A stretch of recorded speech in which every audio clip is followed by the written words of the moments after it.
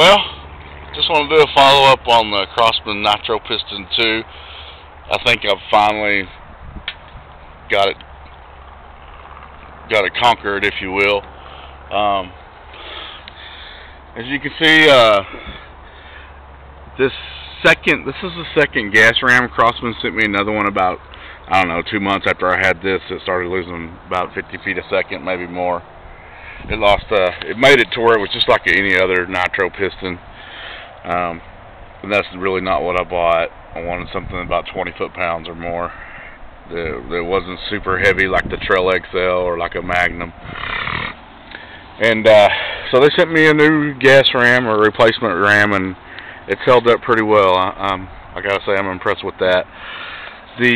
Some of the other things I did on eBay, there's a guy that sells these NPS, Remington NPS triggers. It's the same trigger, and it's basically it has a couple of shims to where you keep your trigger from moving side to side, and it's a lighter trigger spring you replace there. And he puts the sandpaper in there too, where you can sand the sears and wherever the metal touches and grinds, you can sand that to where it's a lot smoother.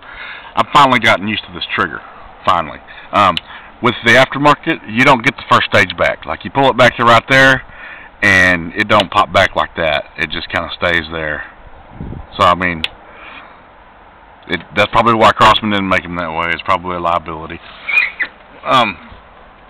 I had to really work with getting this barrel shimmed properly. I had to really wrestle and get some good ones in there. And so yeah, I'm finally comfortable with the barrel staying in one place.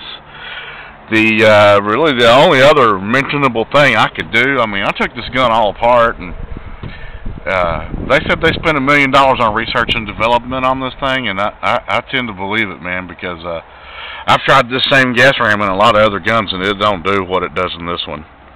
I mean, that piston's specially made for a backwards gas ram.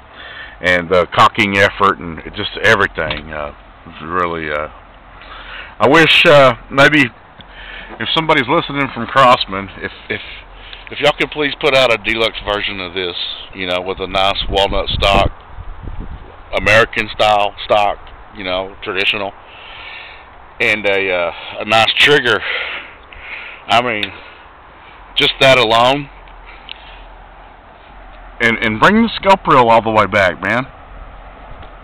I had to get a special scope that had a longer eye relief just because the scope rail isn't back here where it needs to be.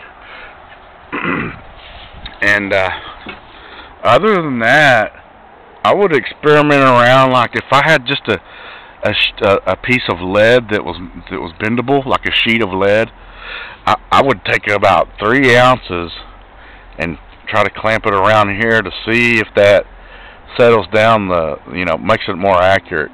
It's just a little bit too light out here, and I think that messes up the harmonics of the gun. Other than that, I mean, if you just did those things, it would be a $300 gun. I mean, you could price it at $300, and we'd still buy it.